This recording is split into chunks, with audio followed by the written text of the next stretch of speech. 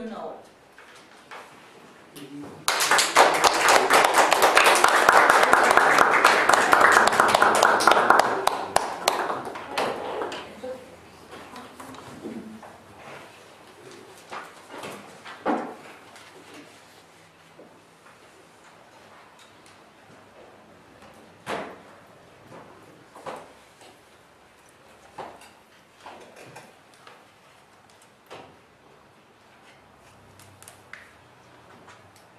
It was a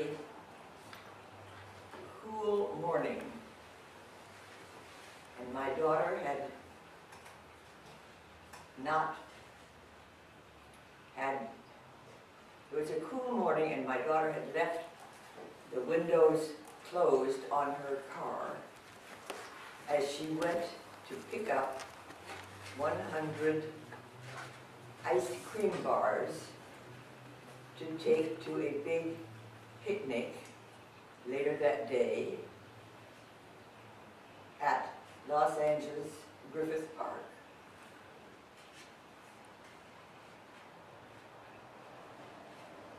She had an errand to do. After picking them up, she went to the Musicians Union to do her errand. And when she came out after her errand, she walked to the car, she got in, and she got as far as the gate. And then she called 911 and said, "I'm at the gate at the Musicians Union on Vine Street, and I'm about to pass out." She thought she might be having a stroke.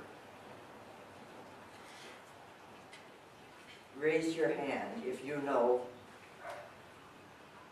what was happening. Oh. Okay.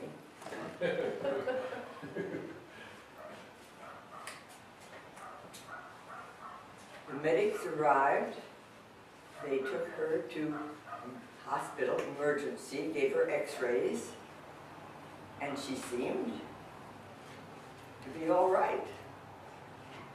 So, blame it on the ice cream.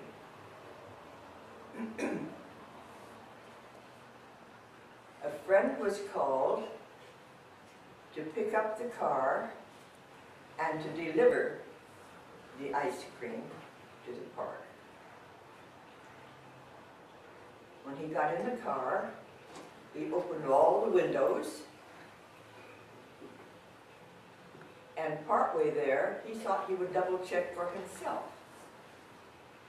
So he closed all the windows, and within 3 blocks, he was feeling woozy.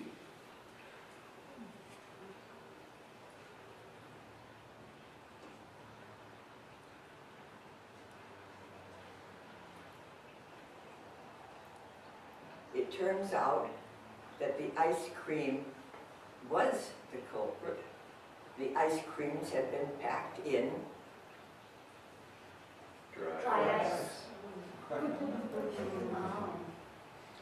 Dry ice is frozen carbon dioxide.